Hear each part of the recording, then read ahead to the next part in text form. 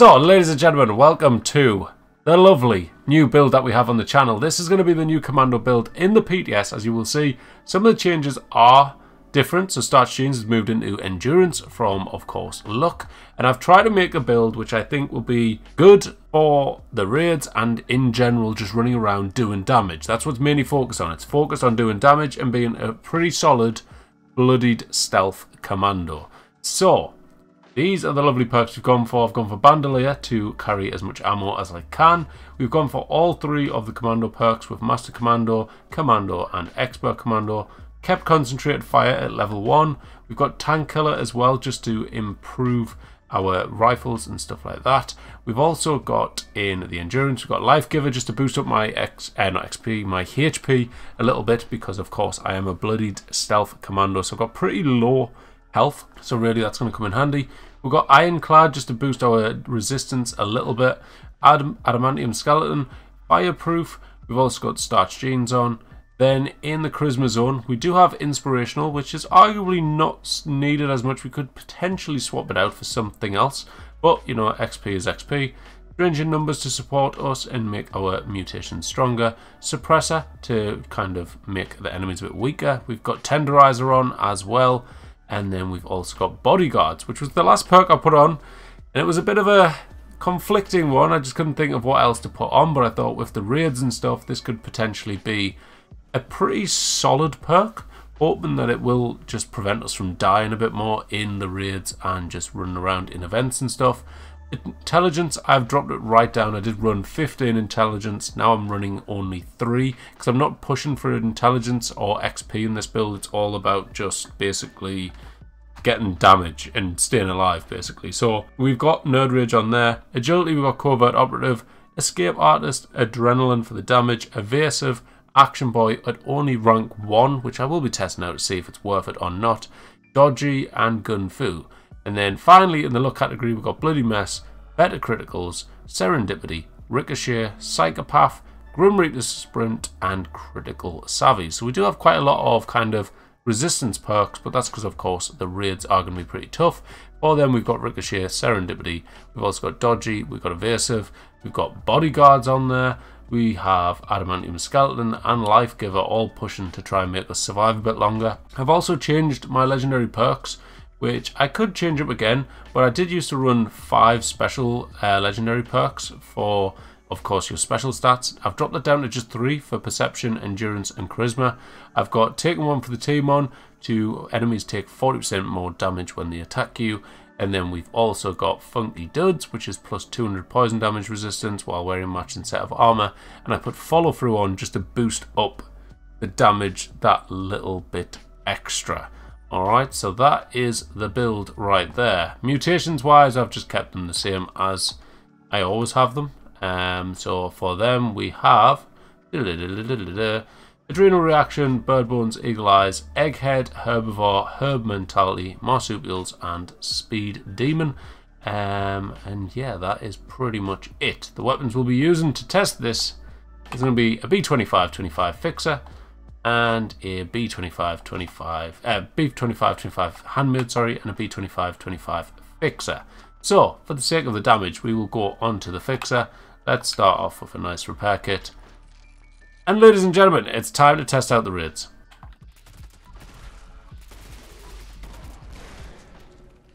Right, I will guard the drill. Let this guy do the running. Look at that, straight away. All of the bloody perks that we have on. Look at the damage we're doing, guys. 541. Oh, his sprint's not working for some reason.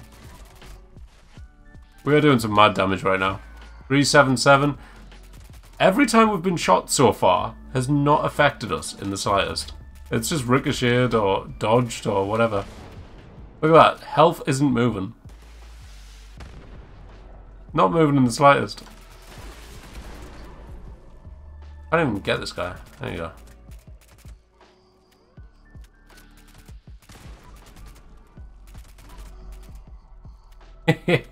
This is actually feeling like a pretty solid build. I can't lie. We are doing some really, really nice damage numbers. And this is with a Handmade on, not the Fixer. If we switch over to the Fixer,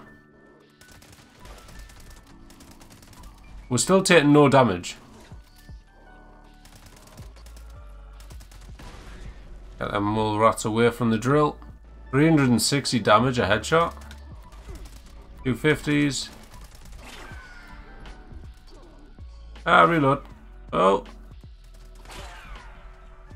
We're dealing quite a bit of damage back to the enemies there by the look of it. We only took half that one's health. Oh, we dropped down. We're in the danger zone. No! Get away from my drill.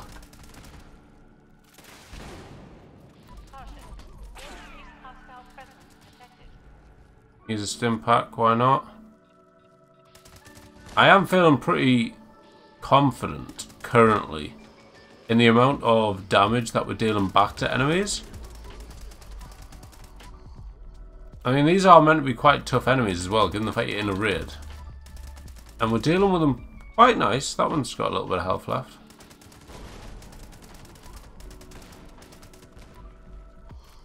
Like, get out. So many enemies! I don't know why one keeps running the wrong way, but you know. I'm just glad this guy hasn't been hit by a mole man yet, because if he dies, we're pretty screwed, guys.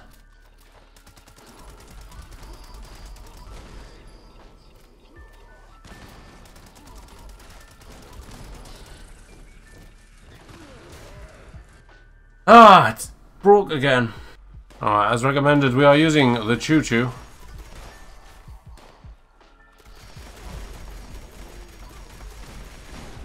There you go. An aim mole miner over there. And to the left. Oh, get out. This way. Yep. I need an entrance. You got it. There, look at the drill level, guys. That's with us running backwards and forwards. You can't just run it. You can't just run it. Oh god, they're all active. It is difficult, don't get me wrong. But it's less complex, I think.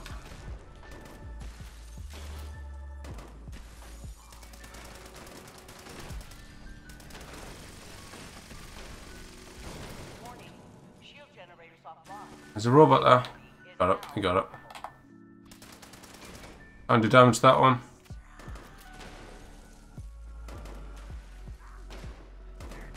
Battle's got that one, nice. Bugger off.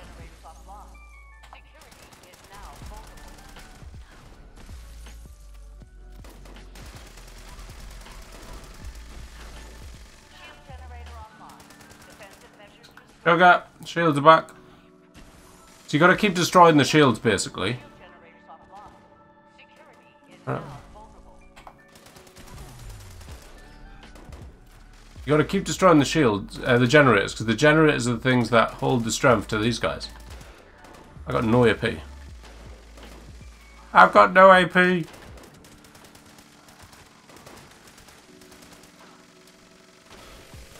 How have I just died? No one was even looking at me. I almost got killed with an eyeball or something.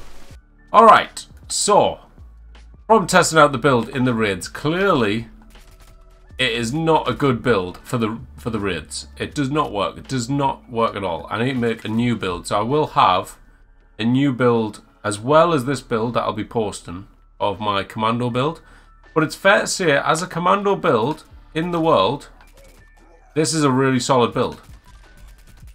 Like, it just melts. But in terms of going in, like these are all level 100s and they're going down very easily. As you can see, I'm now at caution.